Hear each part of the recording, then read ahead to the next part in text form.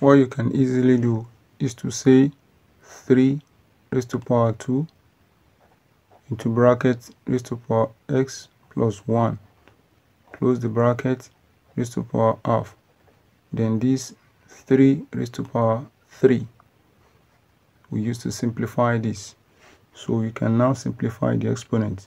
So you have 3 raised to power 2 into bracket x plus 1, close the bracket, raised to power half, equal to 3 raised to power 3. Then you can also multiply this exponent together. So we have 3 raised to power 2 into bracket x plus 1, close the bracket, over 2 equal to 3 raised to power 3.